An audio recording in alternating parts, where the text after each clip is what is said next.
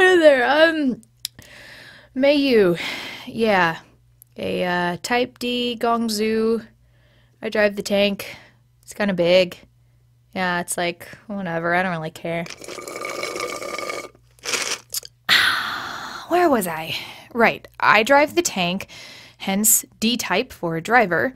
Mei Fang shoots from the tank, hence G-type for gunner. And Meixue orders everyone around in the tank, hence C-type for commander.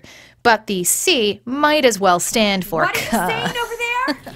Ah, so you were listening in on me. Like I thought. That's rude, you know. Rude? I'll have you know that as the distinguished commander of our noble Gongzu cell, it is my sworn responsibility to ensure that this unit's image is represented in a favorable manner by all members both vocally and visually.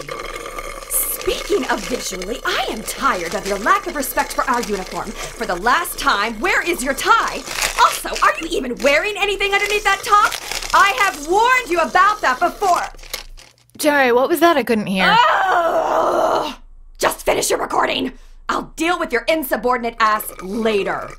Oh, God, you think because you're so perky and bouncy flouncy that you're so perfect and you can ignore my orders and I'm so sick of your ass.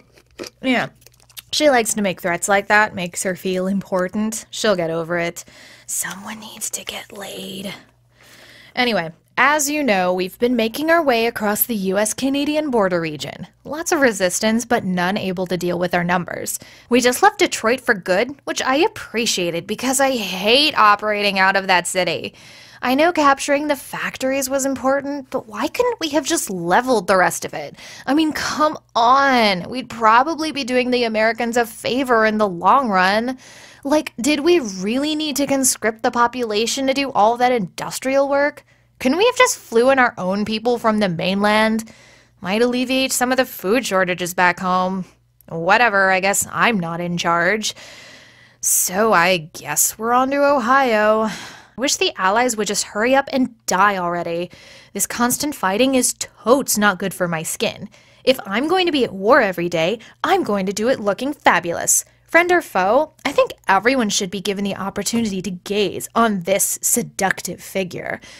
Too bad no one can see me when I'm driving the tank.